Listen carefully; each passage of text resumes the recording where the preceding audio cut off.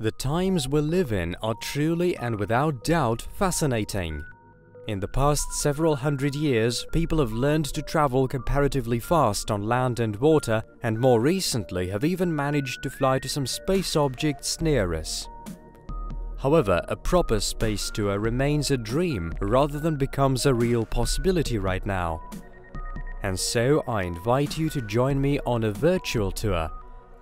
In the course of our little trip, we will fly by the most amazing objects in the nearest parts of our universe at the speed of light.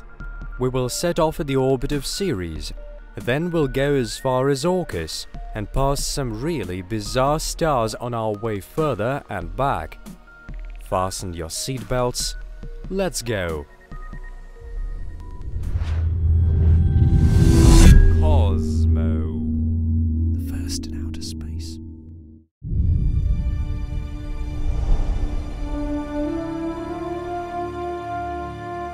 An object with these properties is Ceres, the second smallest dwarf planet within the solar system after Hygeia. Until recent past, it used to be considered the smallest dwarf planet in our system.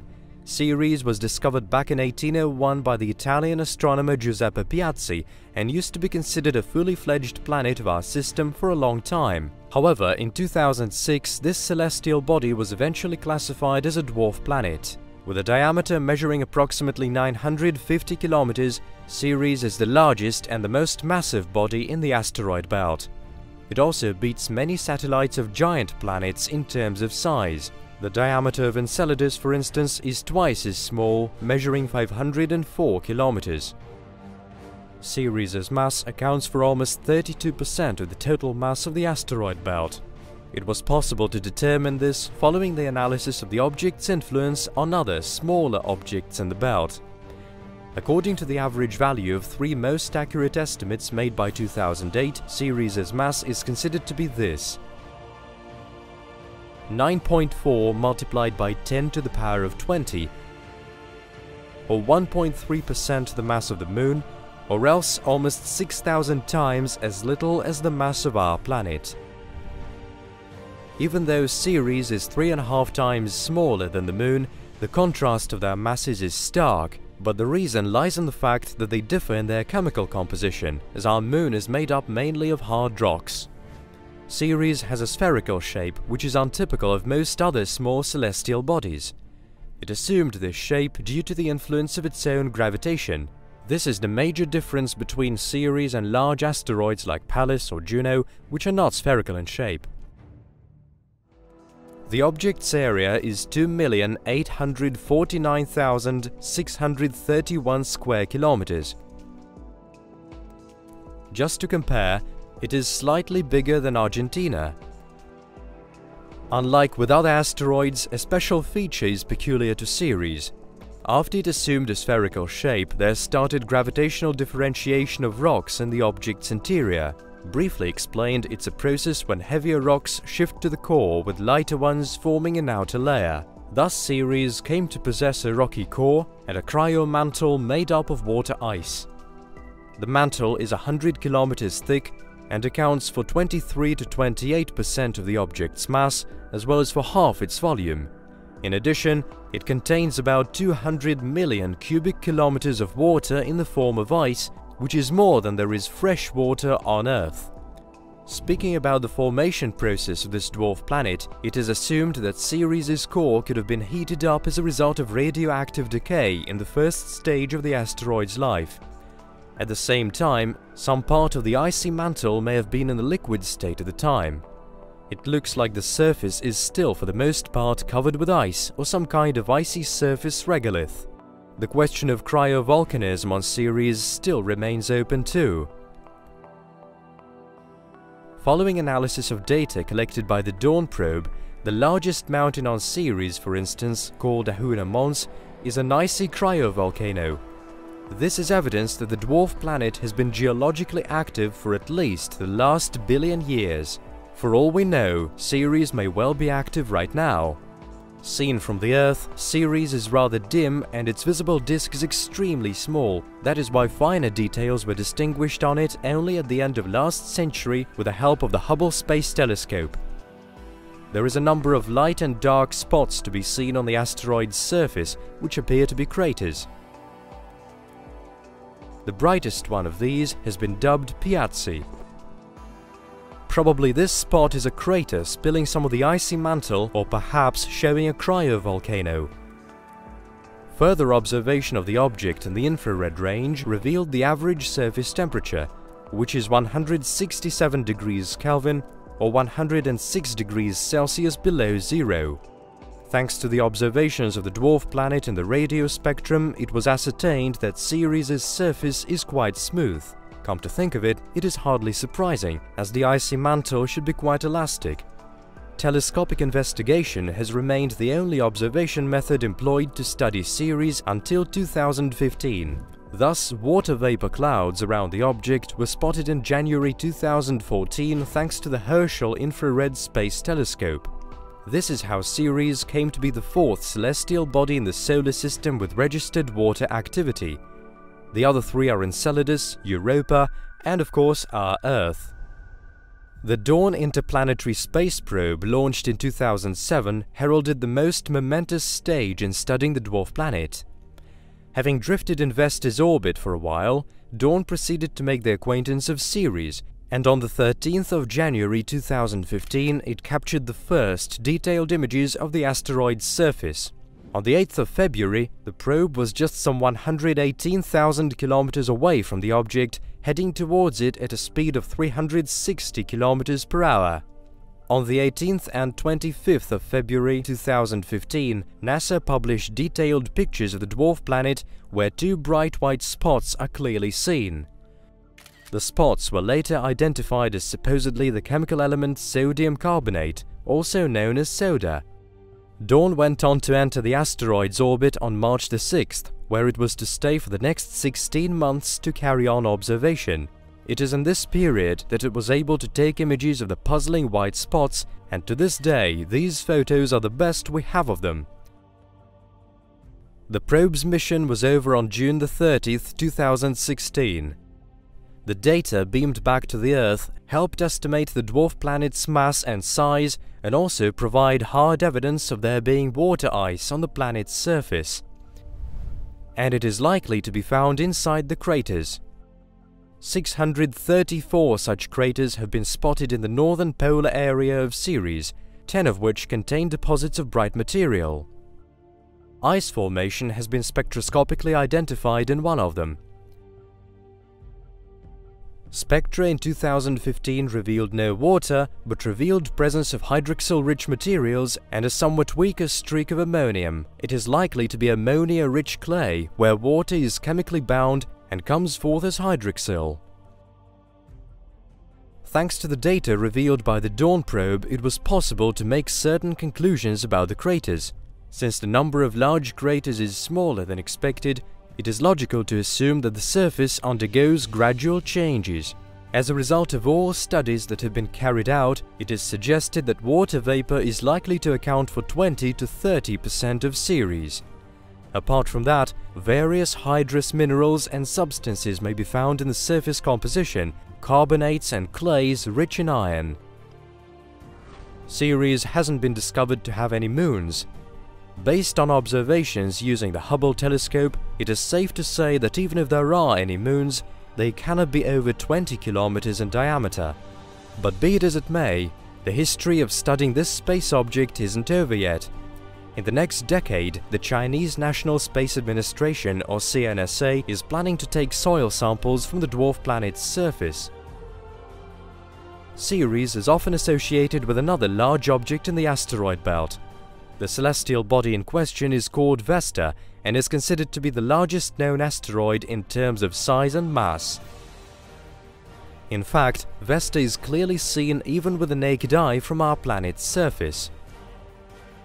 Its parameters are 578 by 560 by 458 kilometers. Were it not so asymmetrical, it would also be classified as a dwarf planet, as it would then qualify to be called one according to the updated classification of the solar system objects. The combined mass of Vesta and Pallas, another large asteroid, is half that of Ceres. At the same time, Vesta is 25% heavier than Pallas. The surface temperature on Vesta fluctuates between 106 and 3 degrees Celsius below zero. And here is a picture of both Vesta and Ceres taken by the Curiosity Mars rover in 2014. Several decades ago, an object like Ceres would pose quite a riddle for scientists. Today, however, we're able to speak with relative certainty about its makeup, chemical composition and history of formation.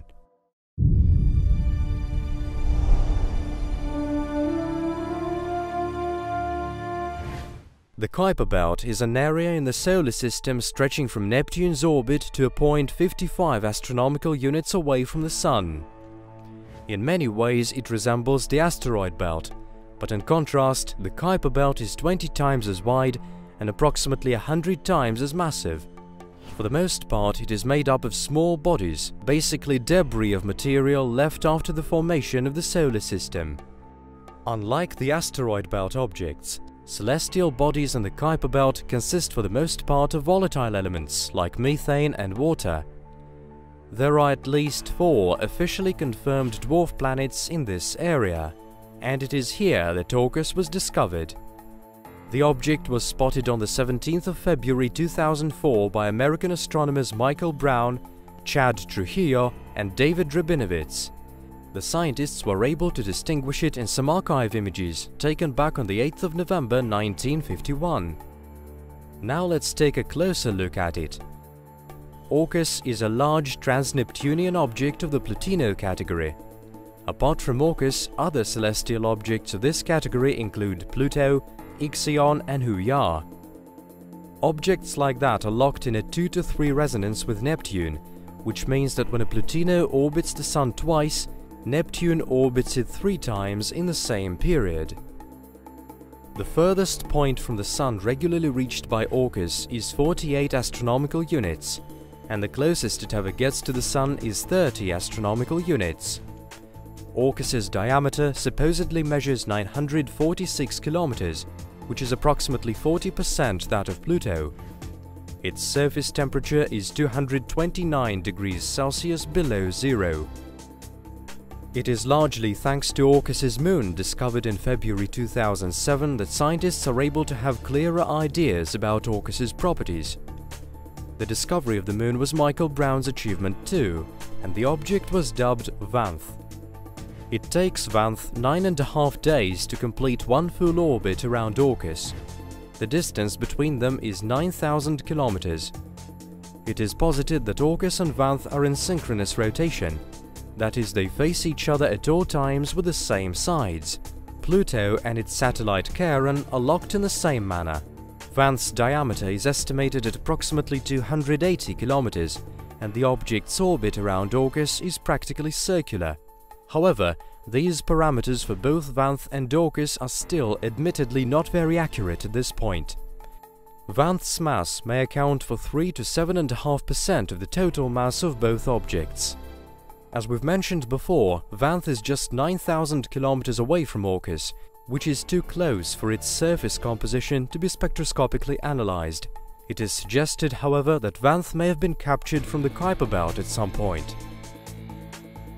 The total mass of Vanth and Orcus is 3.8% that of Ceres, one of the most massive dwarf planets known today. But the way the mass is distributed between Orcus and its satellite depends on the ratio of their sizes. Investigations of Orcus's spectrum found that the signal absorption by water ice there is the strongest among Kuiper Belt objects not related to the Haumea family. Large Uranian satellites have a similar spectrum. Among other trans-Neptunian objects, it is Charon, Pluto's satellite, that resembles Orcus the most. They have similar density, and water ice was detected on the surfaces of both. Orcus's spectrum differs a lot from that of other trans-Neptunian objects. Red is to be found in Ixion's spectrum, for example, but infrared there is rather faint. Orcus's visible spectrum is of a neutral faint hue. Further infrared observations of Orcus confirmed that there is water ice and carbonaceous compounds in its composition. The parameters of Orcus's orbit make one think of those of Pluto. In the past 14,000 years, the distance between Orcus and Neptune has never been shorter than 18 astronomical units. And even though Orcus's orbit almost brushes that of Neptune, the strong tilt does not allow the objects get closer. The rotation period of Orcus still remains to be found out. Photometric studies give rather scattered results, from 7 to 21 hours. Now let's take a look at its surface, which is comparatively bright. The ice discovered on it is for the most part in crystals, which may be indicative of cryovolcanic activity. Other compounds like methane or ammonium may also be found on Orcus. Interestingly, to date, ammonium hasn't been discovered on any trans-Neptunian object or ice moon save Miranda. In addition, models of internal heating by thermonuclear fusion suggest that Orcus is able to sustain a subsurface ocean of liquid water. Since there are water ice crystals and possibly ammonium ice to be found, it may be indicative of renewal mechanisms that may have been active on Orcus's surface in the past. Cryovolcanism may well have been one of these mechanisms. A single eruption may have taken place on Orcus at some point, turning amorphous water into ice crystals. As for the origins of this celestial body, scientists are still at odds trying to find an answer to this question. According to Amy Barr and Meg Schwamm, Orcus may have been formed when some celestial objects collided at a low speed. There are also doubts as to what category Orcus falls into. Today, Orcus is a possible dwarf planet, but this is just a suggestion that may potentially be disputed rather than a unanimous opinion. Apart from Orcus, there are at least 40 other similar dwarf planet candidates known to science today, and according to preliminary estimates, the number of possible dwarf planets in the entire solar system which haven't been discovered yet may well exceed 2,000. The number of officially acknowledged dwarf planets today is 6. These are Ceres, Hygeia and trans-Neptunian objects Pluto, Eris, Makemake and Haumea. And if you would like me to tell you more about these, please let me know in the comments below. To qualify as a dwarf planet, and to get on the list of the acknowledged ones, Orcus has to satisfy certain parameters.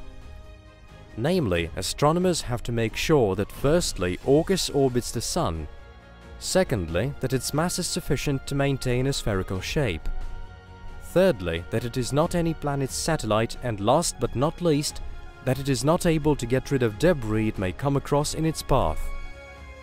At this point, Orcus comes fourth on the list of likely dwarf planets, beaten only by the following celestial objects: Gong-Gong, Quaoar and 2002 MS4. Let's look at them in order. Gong-Gong is one of the largest trans-Neptunian objects, and it was discovered on the 17th of June 2007 by Michael Brown's team. Its diameter supposedly measures 1,535 kilometers. Its mass is 75% bigger than that of Ceres and is only slightly bigger than that of Quaoar. It has a moon called Shangliu in its orbit, which is 15,000 kilometers away from it and whose diameter is 300 kilometers. Quaoar is a trans-Neptunian object too, which may rightfully be called one of the largest in the Kuiper Belt. Just like Gong-Gong, it was also discovered by Michael Brown's team, and it happened the same year that 2002 MS4 was added on the astronomical map. Quaoar's diameter is estimated at approximately 1,100 kilometers. It has a moon in its orbit with a diameter of 74 kilometers named Weywot. 2002 MS4 is the third likely dwarf planet candidate, and according to some estimates, it boasts a diameter of about 930 kilometers. All these celestial bodies, including Orcus, may be considered rather large for ones in the Kuiper Belt. Their parameters lead scientists to think them very likely to be dwarf planets, which may mean that one of them will probably be officially granted this status very soon. It is also highly likely that it is Orcus that will make this new dwarf planet in the solar system. But while it isn't the case yet, this celestial object remains to be figured out, and its further exploration may reveal new exciting evidence that is still lying in store for us.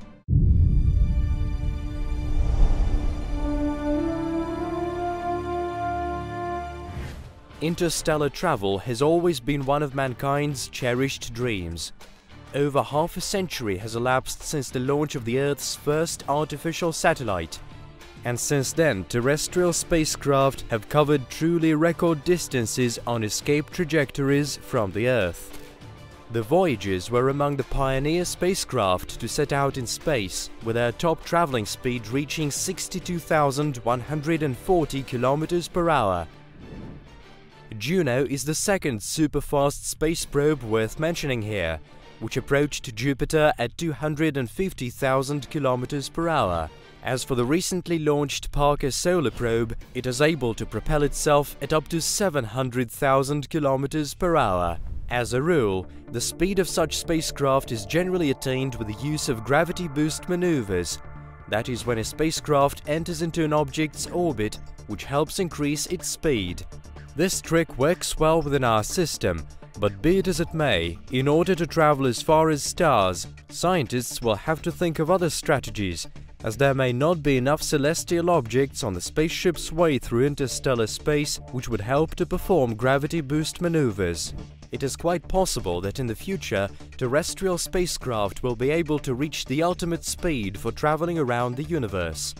However, to date, only light is able to travel that fast.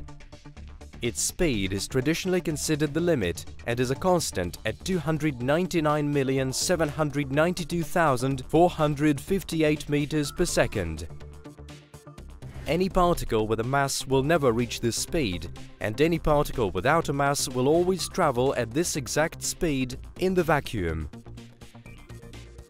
The concept of an engine which would be able to exceed the speed of light has long been considered preposterous in scientific circles, while considering flying to neighboring stellar systems was completely out of the question. But as time goes by and with sufficient global knowledge, the most audacious ideas may prove realistic. Thanks to being widely promoted by science fiction films, the warp drive became the first project of this scale. The history of its development goes back to 1994, when Mexican scientist Miguel Alcubierre assumed that the concept of traveling at superluminal speeds could be considered as Einstein's equation solved in theory. The equation defines the relation between space, time, and energy in our universe. In plain language, in his theory, the Mexican scientist puts forward the idea of traveling in the manner when a spacecraft is cocooned in a bubble of space. The warp drive inside it makes the space in front of the bubble contract and the space behind the bubble to expand, with the spacecraft in between remaining motionless.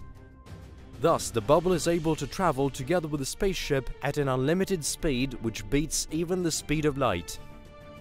This travel could be compared with moving on a surfboard, with the surfer remaining motionless and the board propelled forward by waves. At the end of last century, this idea could seem pseudo-scientific, but due to a loophole in physical laws, this may be manageable. It isn't the object that is moving, but the space around it, and space is capable of traveling at greater speeds than light. By and by, still more space-time properties were discovered by science, and many scientists were attracted by the concept of the warp drive. In 2007, thanks to the Gravity Probe B project, the ability of space to get warped in the vicinity of massive objects was proved once and for all. In 2015, thanks to the LIGO Observatory, the first gravity waves were detected in the form of space-time perturbations, which may be described as ripples in space. As recently as in August 2008, dozens of science groups were offered by the Ministry of Defense of the United States to look into prospects of exploring new aerospace technologies. A report on a warp drive was the most striking of the presented papers. Its authors argued that the creation of the warp drive would be closely linked with studying dark energy, the force that makes the universe expand with an accelerating velocity. At the time, the report prompted a lot of debate among dark matter and energy specialists. However, 10 years later, the idea of a warp jump was brought up again. In 2019, American engineer Joseph Agnew revealed the results of his work where he was able to break down the theory of the warp jump propulsion force into simple, comprehensible bits. According to the scientist, the warp deformation can be unleashed by means of space-time contraction and expansion, which would be aimed in a specified direction at a specified time. Today, the emergence of such technologies seems unthinkable, but even now, scientists are aware of the fact that high-density energy is able to cause a necessary warp in time-space. In the future, science will most likely have to advance technologies generating such energy forms to the ultimate level, which means that only in decades will these experiments yield results. Apart from the futuristic warp drives, however, there is a great number of projects which are not less exciting and more down-to-earth, as it were. The ion thruster is one of them, with several organizations currently working on it. The general principle of its work lies in ionizing gas and accelerating it with electrostatic field. Since ions have a mass, they can be accelerated, which will produce the thrust. The ion thruster contains some gas which is ionized with a gas charge, where gas atoms with a neutral charge are split into negative electrons and positive ions. After that, ions are accelerated by an electric field in a sophisticated system of grids. This same system blocks the movement of electrons. On leaving the nozzle, positive particles are neutralized by negative electrons so that the ions do not go back to the drive and do not impede its thrust. In theory, this method allows accelerating ions up to 210 km per second, which is considerably higher than the speed of particles in chemical rocket jets used in all contemporary space and military rockets. Their speed reaches just 4 km per second. At the moment, existing engines of this kind lack in power and are applicable only for adjusting the orbit's trajectory. However, if future scientists are able to create a more powerful version of the ion thruster, it will allow spaceships to reach the surface of Mars in just 39 days, which is approximately 7 times as fast as the current optimal travel time it takes to get to the Red Planet. Another possible option that may present itself for traveling to the neighboring celestial objects will probably involve nuclear rocket engines. The principle of their work will lie in a source heating up as a result of the decay of radioactive material. This approach was tested at the beginning of the space age, but so far it has been inapplicable due to 2 factors.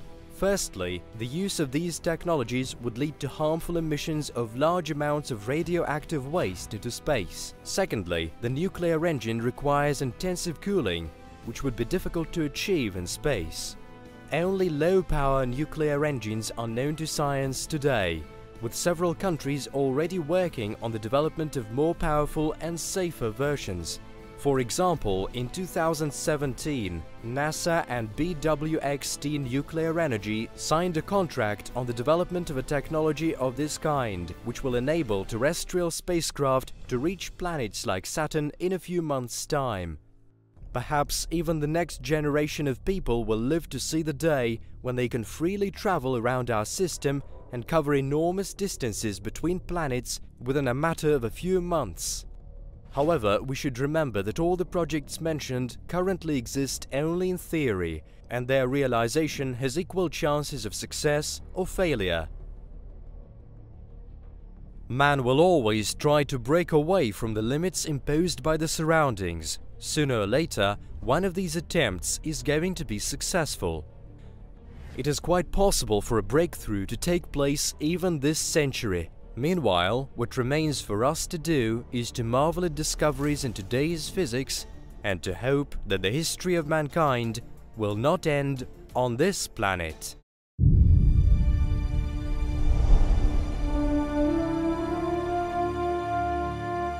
The location of this exoplanet would be known to many, or at this point in the video would be guessed by many.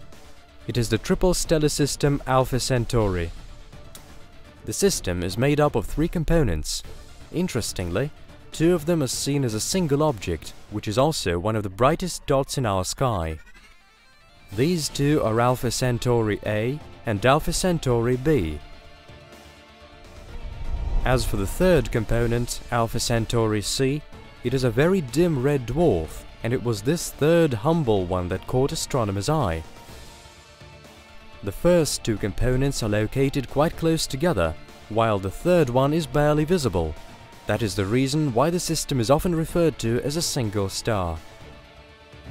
Alpha Centauri never quite leaves the horizon and can be easily seen with the naked eye in such places around the world as Buenos Aires in Argentina or Sydney and Melbourne in Australia. The first two components of the system are very similar to our Sun in their properties. Alpha Centauri A, for example, was the first star whose atmosphere was directly observed. As a result, a thin cold layer was discovered, and this is one of the similarities with the host star of our Earth. The age of the Alpha Centauri system is estimated at 6 billion years, which is essentially 1.5 billion years more than the age of our Sun. The A and B components follow an elliptical orbit around the common mass center, and their orbital period is 79.91 years. As for the third component of the system, generally referred to as Proxima Centauri, it is located about 0.21 light-years away from either of the two stars, and it takes it about 500,000 years to complete a full orbit around them. Proxima Centauri is 4.24 light-years away from the Earth, or 270,000 times further from us than the Sun is. Following some calculations, it was concluded that its actual diameter is about 7 times smaller than that of our Sun, and is just 1.5 times bigger than that of Jupiter. Like many other red dwarfs, this is a flare star, and its luminosity dramatically increases several times in the course of its flaring up. This may well be indicative of the object's impressive age. Proxima Centauri was spotted back in 1915 by the astronomer Robert Innes, who noticed a star moving in a way similar to the other two objects in the system. That is how he came up with the suggestion of its name, Proxima Centauri, which literally translates as the closest. In 1998, the spectrometer on the Hubble Space Telescope registered a planet half an astronomical unit away from Proxima Centauri, but investigations that followed failed to confirm the discovery. Only on the 24th of August 2016 was the European Southern Observatory able to confirm that there was an Earth-like planet in the habitable zone of the star. It was then given the name Proxima Centauri b. First real evidence of this planet's existence was provided by a group of scientists headed by Mikko Tuomi, an astronomer from Finland, in 2013, when they were going through archived data from two spectrometers, namely HARPS and the ultraviolet and visual Echelle spectrograph mounted on the VLT, the Very Large Telescope. In order to confirm the possibility of discovering the exoplanet, in January 2016 a campaign was launched by the European Southern Observatory and was given the name the Pale Red Dot. Several months later, on the 24th of August 2016, the existence of Proxima Centauri b was officially confirmed by a team of scientists headed by the Spanish astronomer Guillem Anglada Escudé and announced by the European Southern Observatory. The planet was detected by the radial velocity method, also known as Doppler spectroscopy. It is an indirect method of planet detection where periodic Doppler shifts in the spectral lines allow one to say whether there is a planet orbiting a star or not. Proxima Centauri b proved to be the closest exoplanet nearest to us. It is located 7.3 million kilometers away from Proxima Centauri, and its orbital period around its host star is completed within 11.2 Earth days. But even though it is comparatively close to its star, the latter is quite dim, and the planet receives just enough heat for the water on its surface to remain in the liquid state rather than turn into perennial ice. The minimal mass of Proxima b is 1.27 that of our Earth. Following the assumption that the planet's rock composition and density are identical to those of the Earth, its radius must measure 1.1 that of our planet. The light received by Proxima b from its parent star is 65% of that received by our Earth from the Sun. The steady-state surface temperature is 234 degrees Kelvin, or 39 degrees Celsius below zero. A couple of years ago, this twin of our Earth's would make for a sensational scientific discovery, and would be assumed to almost certainly be populated by living organisms. But had it been the case and had life forms been discovered on that planet, the video on our channel would definitely bear a different title. As it is, at this point scientists cannot say for sure whether the planet is actually habitable. According to today's estimates, since Proxima Centauri b has supposedly no magnetic field, it receives 60 times more high-energy radiation and 400 times more X-ray radiation than our Earth. In theory, these figures admit of a biosphere where biological fluorescence is a protection mechanism used to shield against ultraviolet radiation flares. This phenomenon is known to be widespread among some species of coral polyps or anthozoa, and is also to be observed on exoplanets orbiting active stars. However, just a year after the planet's discovery, a disconcerting event in the history of the planet destroyed all hopes so cherished by scientists. In March 2017, a powerful flare on Proxima Centauri was registered by astronomers using the Atacama Large Millimeter Array Radio Telescope. The host star's brightness intensified 1,000 times and stayed that way for 10 seconds. Proxima Centauri b would have experienced an overwhelming amount of radiation from this flare, and if there had been any biosphere on that planet, this event would have wiped it out completely. Scientists believe that if flares like that occur regularly, they would have completely stripped the exoplanet of its atmosphere, thus rendering the surface absolutely uninhabitable. It's worth mentioning here that radiation endurance of microorganisms like Deinococcus radiodurans allows us to foster hopes that hypothetically life may yet develop on that planet following a course of evolution of its own. This isn't the end of the Proxima Centauri system's story yet. In 2019, astronomers from the Observatory of Turin announced the discovery of another exoplanet candidate in the star's vicinity.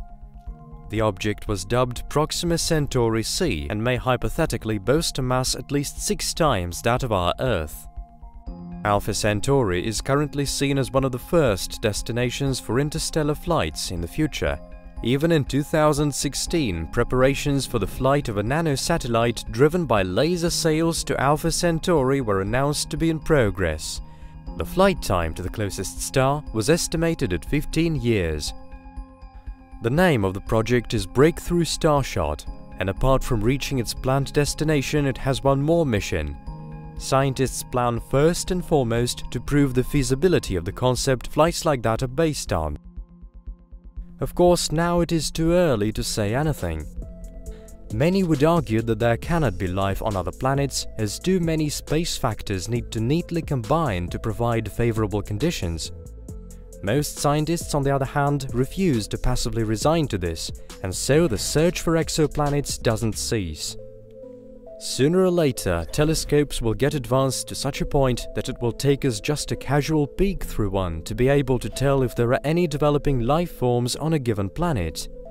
And all mysteries of exoplanets will be effectively dispersed. And if we really discover nothing with these extra powerful telescopes, the only thing for us to say with any certainty will be how lucky we are to be inhabitants of our Earth.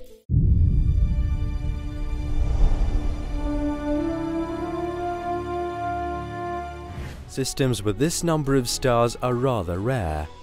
What we see while observing the stars are generally binary systems, that is, systems consisting of 2 objects. As for multiple systems, that is, those made up of 3 or more stars, they are by far rarer. There are 2 varieties of multiple systems, namely optical and physical. Objects in optical systems are located far from each other, but seen from the Earth they appear to be just one star. Objects in physical systems, meanwhile, are actually close together and are bound by gravity. Most physical multiple systems consist of just 3 objects. It is triple systems that account for about 70% of all systems of this kind known to us today. The CASTOR system, however, is noticeably different from the majority. Each of the 3 main stars in this system is a binary star. Thus, the total number of stars in CASTOR is 6. It is also highly unlikely that there are stars in areas unobservable to us in CASTOR's vicinity which are gravitationally bound to this sextuple system. The more components a multiple system contains, the fewer such systems there are in space. This means that systems consisting of 3 and more stars must be extremely rare in the universe. It goes without saying that we are far from possessing all data about multiple systems statistics. That is why we can't but admit that in theory there may be systems with still more components somewhere in deep space. Getting back to the CASTOR system, this is the second brightest object in the constellation Gemini. It is beaten only by Pollux, an orange-hued giant star.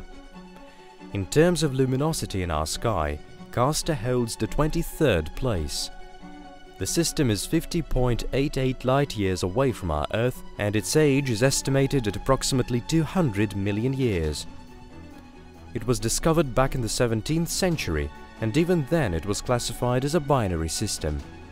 And later, astronomers managed to spot several other objects physically bound to it. The first and the main component of the system was dubbed CASTOR AA.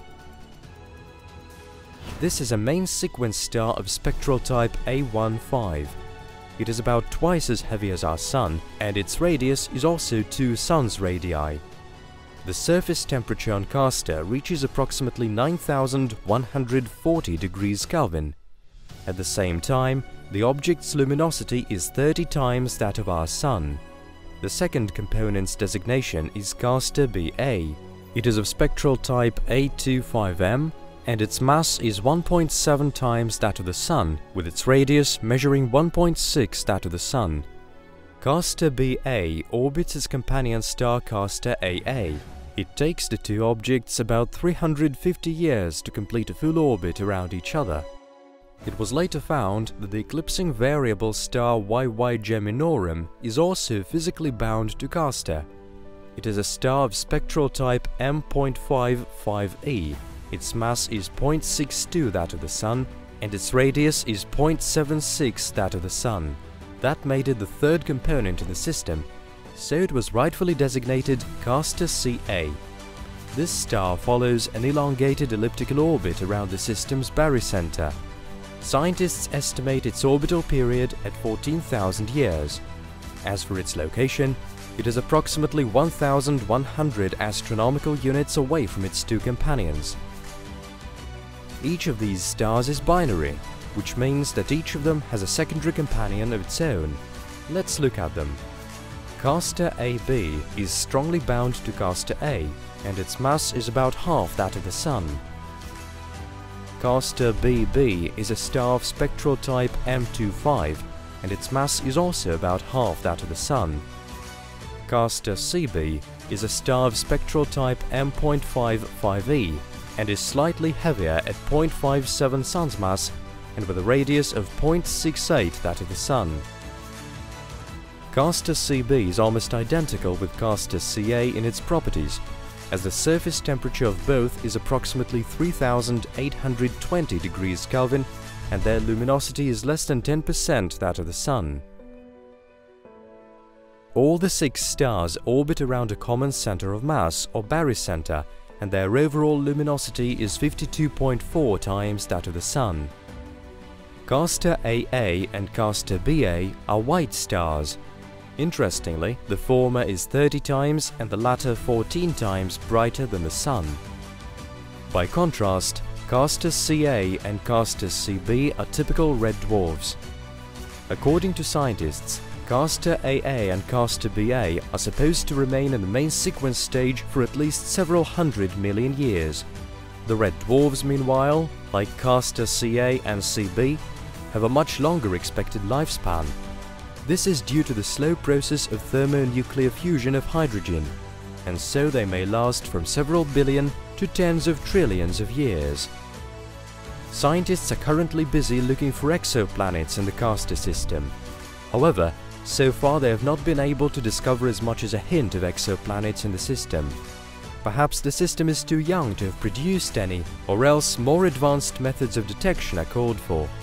It is too early to speak about other physical properties of these stars.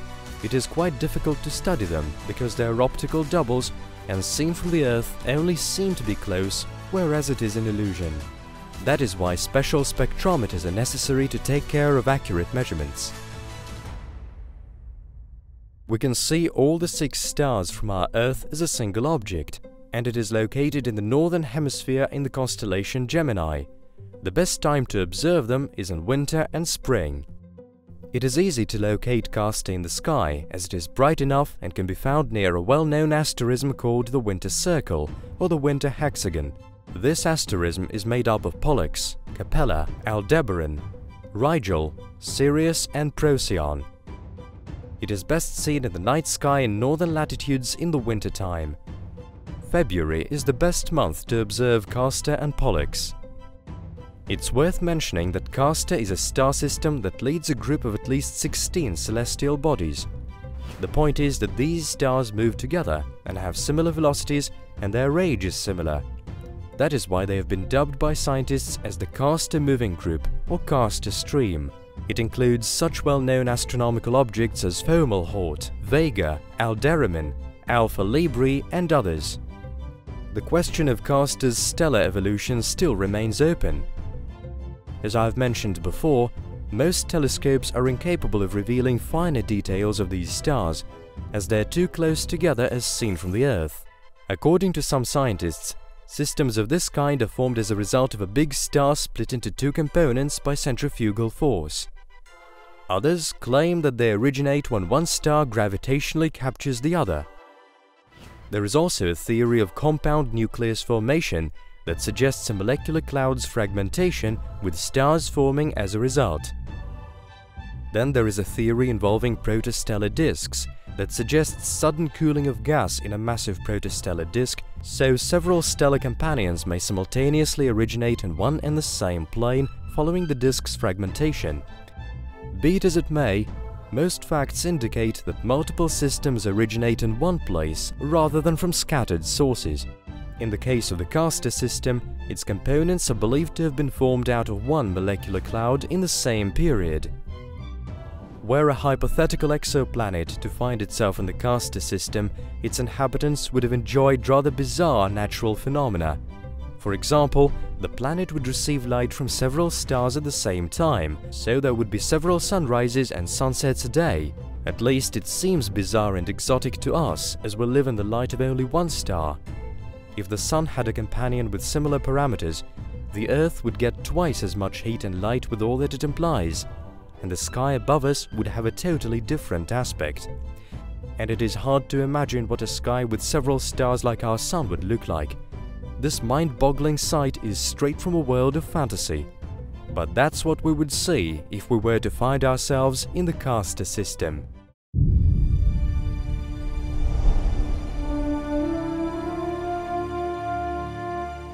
This binary system has been on the astronomical map for several decades, and all the while has been thought of as just one super bright star.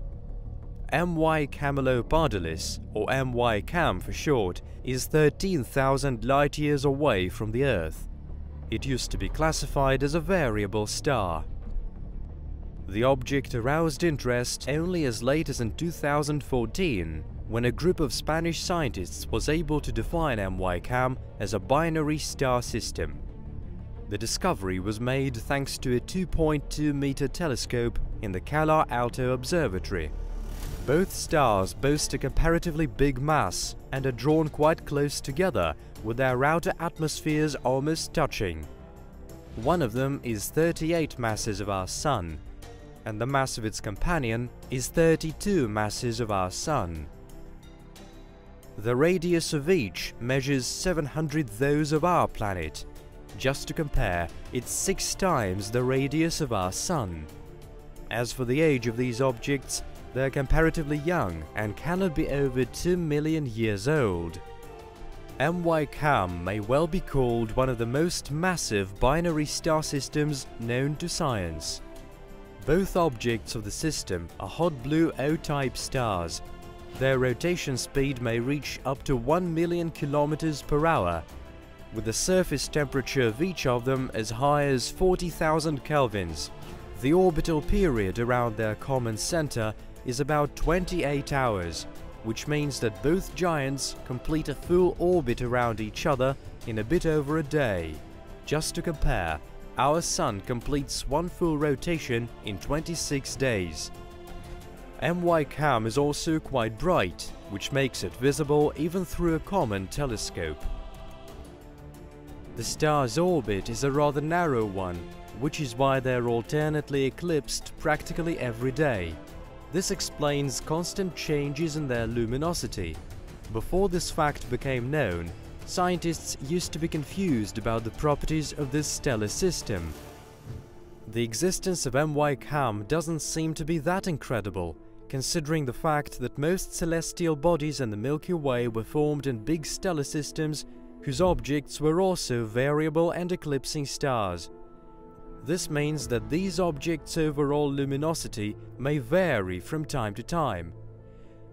MY-CAM can be called one of the best-known stellar systems of the kind. In fact, it seems to have been originally formed like this, and has always looked the way we can observe it today. Since the components are in such close proximity, sooner or later they are bound to collide and then merge into one enormous star, whose mass may well reach as much as 60 sun masses. Thanks to theoretical modeling, it is assumed that when stars merge, it is a quick procedure accompanied by a big bang, with incredible amounts of energy released as a result. If this happens with MY-CAM, astronomers will be able to observe this demonstration, confirming the theory that supermassive stars are formed when two less massive objects merge. To date, science has not yet witnessed a merging process of this kind. The possibility of our suns taking part in a similar process is quite negligible. According to today's estimates, a collision of the main star of our system with another star may take place once every 10 to the power of 28 years. But even with such a minuscule chance of this collision, our Earth would be seriously affected were it to take place somewhere close by space standards. If it were to happen within 100 light years from us, our blue planet would be completely devastated. However, at this point there isn't a single star cluster within that range. So far we have only been able to record the result of two neutron stars' collision. In theory, this process should result in the formation of a neutron star with an even bigger mass, or else it should cause the formation of a black hole. When merging, neutron stars are capable of generating a magnetic field billions of times more powerful than that of the Earth. This process may be accompanied by a gamma-ray flare. That is the most powerful energy emission in the universe known to us. I mentioned it at some point in other videos. However, in spite of the tremendous scale of this phenomenon, astronomers have never been able to directly observe the process of merging stars. One of these events, the GRB 150101 gamma-ray flare, was detected only in 2018.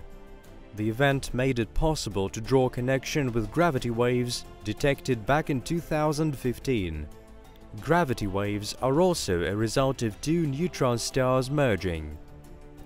It looks like something similar awaits MY-CAM as well, and if a planetary system were in its vicinity, it would be a far less serene place to be around in comparison with our planet. The enormous mass of MY-CAM is indicative of its short life, which leads us to assume that intelligent organisms would simply not have had enough time to develop on its hypothetical planets. Besides, as the stellar system grows older, both its components increase in their dimensions. This process brings MY-CAM ever closer to its inevitable destiny of becoming a supermassive stellar giant and then an even heavier neutron star or else a black hole. The MY-CAM system is also peculiar for the fact that it is located in a region of the universe rather densely filled with stars. Regions like that are sometimes referred to as globular star clusters. Star mergers are rather common in areas of this kind, since the number of stars there is by far greater than in our system's proximity. According to the latest estimates, star collisions in globular star clusters occur approximately once every 10,000 years. Unlike MY-CAM, objects like our Sun are sole drifters in a galaxy with only a planetary system for company. However, such celestial objects are not that common in the universe. Sun-like single stars in the Milky Way account only for a measly 2%. Most stars are part of multiple systems.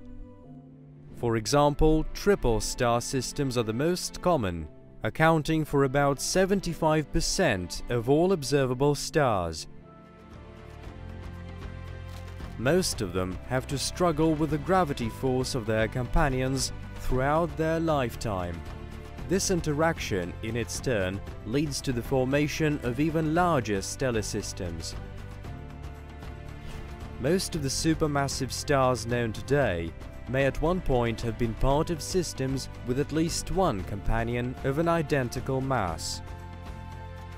Thanks to frequent eclipses occurring in multiple star systems, scientists are able to investigate the celestial objects in more detail.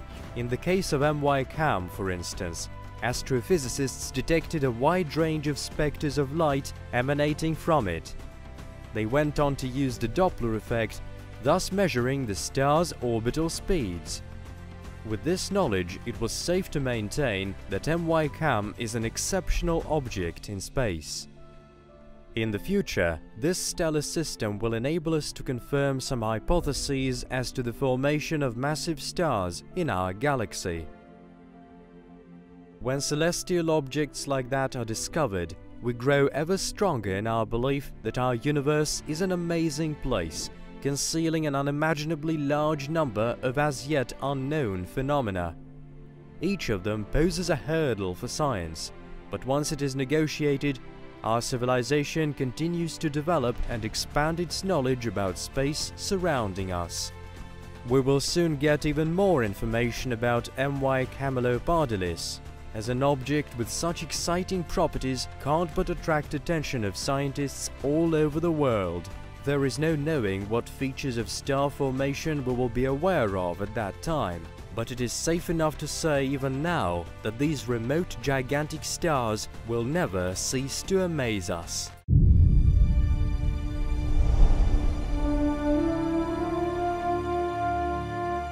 The term stellar evolution in astronomy refers to the sequence of changes that a star undergoes throughout its entire life. This process largely depends on the object's initial mass, and may take anything from several million to tens of billions of years. As a rule, a star originates from a cloud of cold, low-pressure interstellar gas. Due to gravitational instability, the cloud compresses and eventually slowly assumes a spherical shape. During the compression process, the gravitational field energy is transformed into heat and radiation, with the temperature of the young star gradually going up. The duration of this stage depends directly on the star's initial mass. With the heaviest stars, it may take about 100,000 years, and with the lightest ones, the phase may last up to several billion years.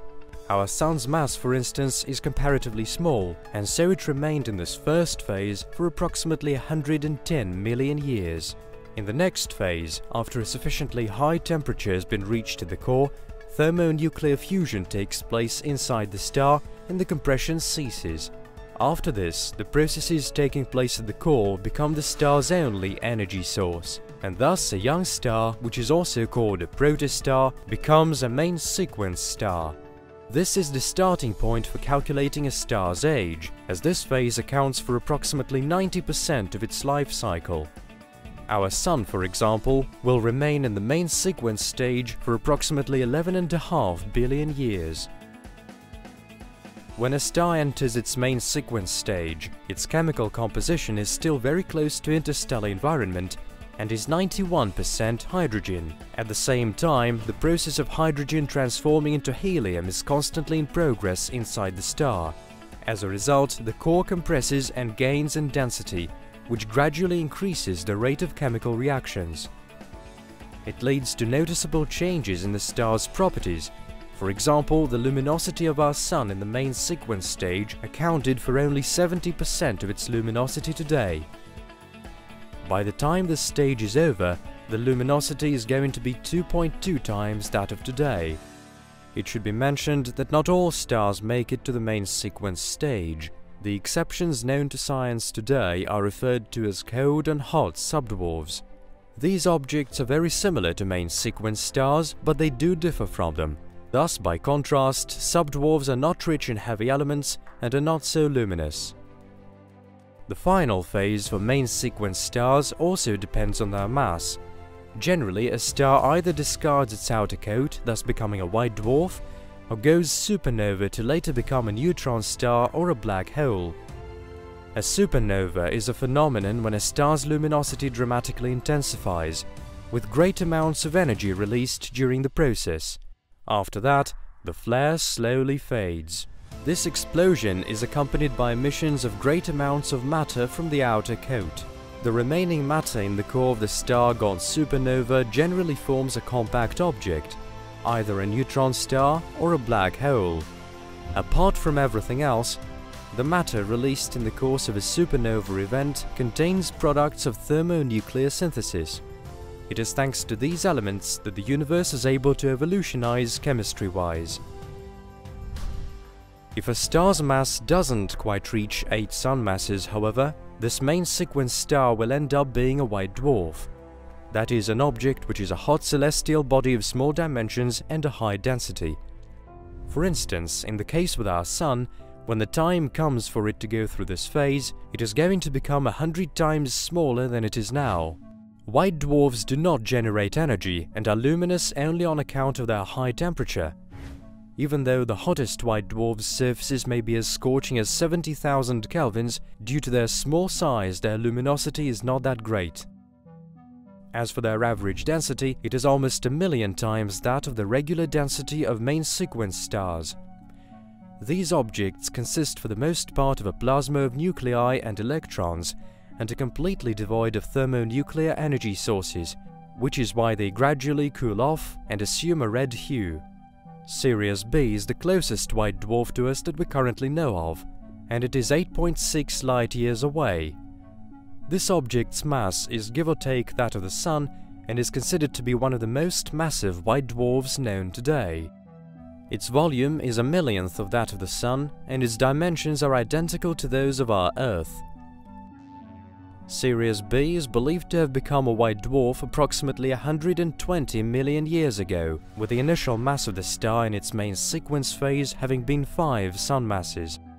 Today, it is posited that these objects account for 3 to 10% of the overall stellar population of our galaxy, according to different estimates. Over 97% of the stars known today are eventually destined to become white dwarfs. As time goes by, these objects are bound to cool off and fade. Eventually, all celestial bodies of this variety will become black dwarfs, which implies that they will completely cease to emit any visible light. This process takes scores of billions of years. That is why to date science hasn't had a chance to observe any of these objects. The universe is considered to be too young to have produced any black dwarfs at this point, but scientists have already managed to spot objects quite similar to them, whose temperature has gone down lower than 4,000 kelvins. These objects are white dwarfs WD 0346+246 and DSS J110-217. A black dwarf is what most stars look like at the final stage of their evolution. Its mass is quite identical to that of a white dwarf. According to today's models demonstrating cooling of these bodies, white dwarfs formed in the course of the evolution of the first generation of stars are supposed to have a temperature of approximately 3,200 kelvins and to appear as rather dim objects. For all we know, these celestial bodies could be part of the universe's hidden mass components. For a white dwarf to cool off to the temperature as low as 5 kelvins, it may take approximately 1 quadrillion years.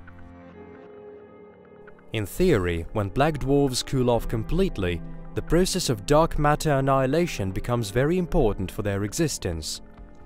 This phenomenon hasn't been directly observed in the universe yet, although it is thought that in the course of annihilation, particles of dark matter will form ordinary photons and emit light visible through a telescope.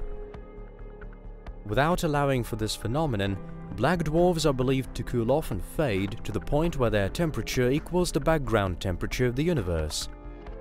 However, in theory, thanks to the energy derived from dark matter annihilation, black dwarfs may well continue to radiate energy for a considerably longer period, and thus it is likely that mankind will never be able to discover objects of this kind, as the main period of their life takes place in the phase in the life of our universe which will come after the one we're in at the moment. The period we live in is a star epoch. That is the period where stars are still born quite actively. This epoch will last up until the point when the galaxies will deplete all of their interstellar gas. After that, it will be the turn of low-mass stars like our Sun to fade. Following that, a long period of disintegration will begin, when white, brown and black dwarfs are the main objects populating the universe. At the next stage, the epoch of black holes, all matter in the universe will be transformed into elementary or subatomic particles, with the remaining black dwarfs getting sucked in by black holes or completely disintegrating. The final stage in the life of the universe is supposed to be the epoch of eternal darkness, where there won't be any energy sources whatsoever in space. The overall temperature in the universe will reach absolute zero. Space will gradually expand, and in the light of the last and rare black holes, in about 1 Gogol years, our world will come to its gloomy end. On our journey, we have seen only a handful of space objects, but life is too short to visit them all, and the life of the universe at that. But this doesn't interfere with our motivation to carry on studying things in space, which means that there is still a great load of discoveries waiting to be made.